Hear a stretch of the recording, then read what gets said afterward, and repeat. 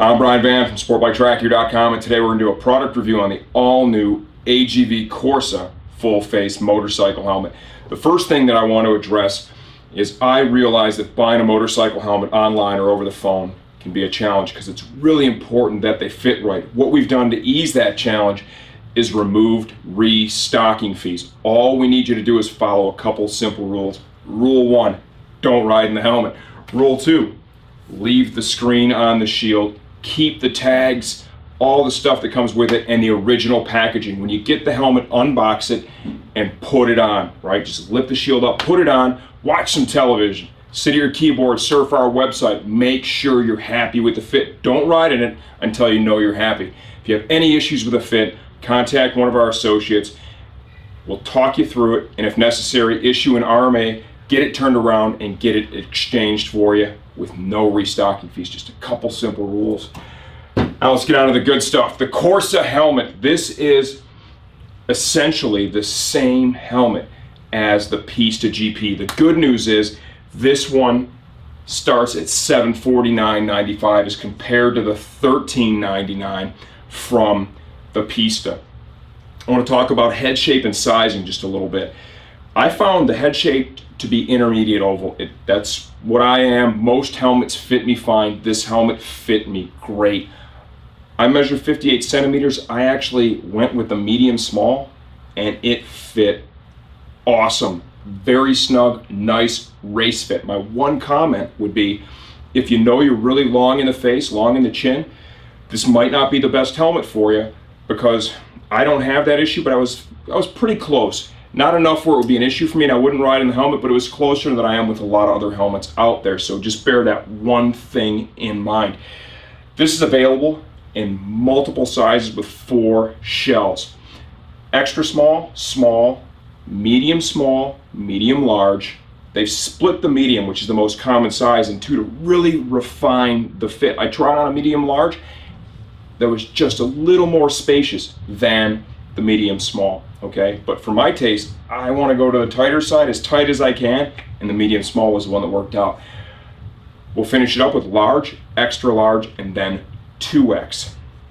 This helmet is designed for racing, track day riding, aggressive sport bike style street riding, right?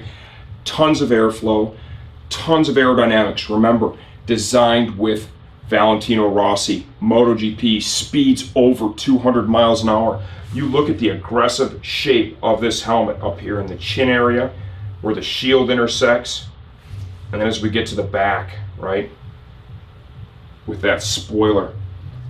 Class-leading aerodynamics.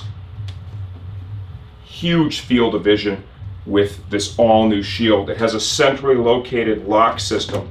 Depress there. There are no real detents up or down. There's some tension, but no real detents, okay?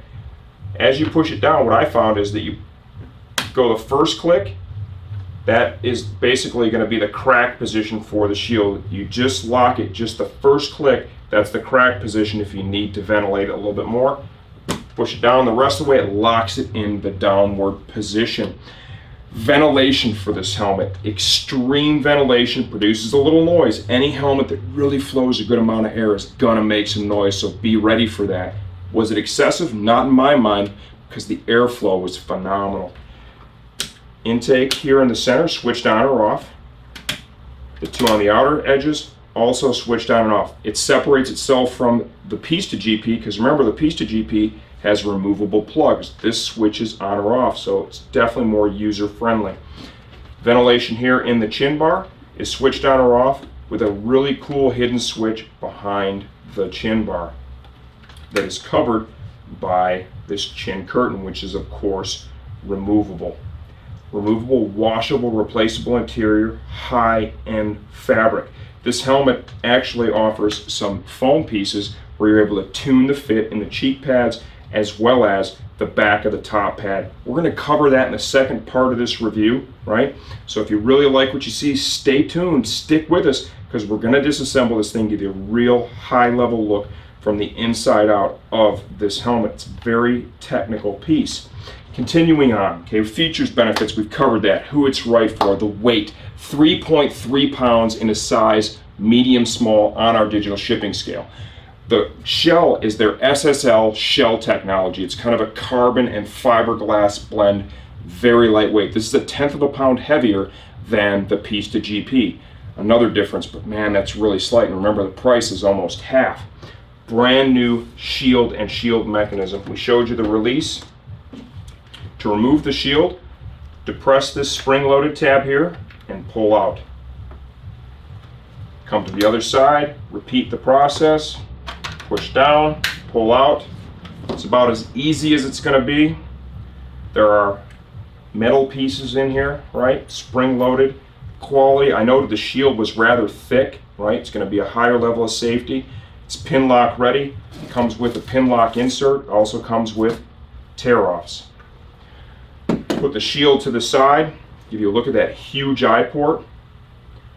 Removable breath deflector. Interior. Let's go ahead and show you how to remove that right now. Grab the back portion of the chin curtain and release it like so. Start at the back, work to the front, and then pull back. High-end fabric, easy to remove. It's held in with tension between the shell and the EPS. The cheek pads and the neck roll are all one piece. There are 3 snaps for each cheek pad. You're going to want to get your fingers between the cheek pad and the shell and gently release the snaps. Nice positive engagement. I would say the build quality of this helmet is very high. This is actually produced in Italy, just as the Pista GP. Go ahead and lightly pull on the neck roll. It's going to release it from between the EPS and the exterior shell.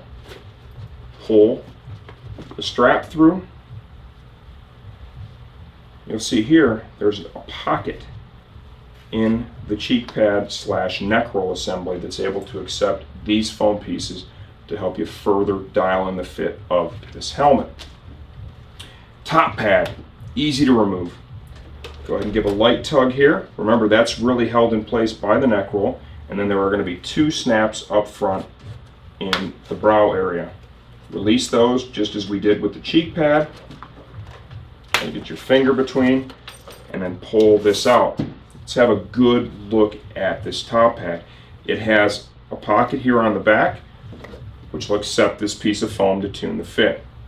You're also able to move this around, right? As you can see, that is sliding around this leg here on the top pad, which is going to adjust the fit of the helmet. To further adjust fit and enhance airflow, it has these pucks. You'll note that each one of these has holes drilled in it, right, to allow the air that would flow inside the helmet through it. You can remove these, and then all you're going to have in place there is going to be just the fabric, which is going to flow more air.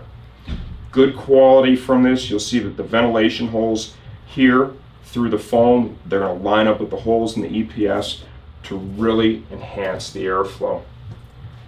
Give you a close-up look at the inside of the helmet, at the EPS, all the channeling that is intended for airflow. All in all, what do I think of this helmet?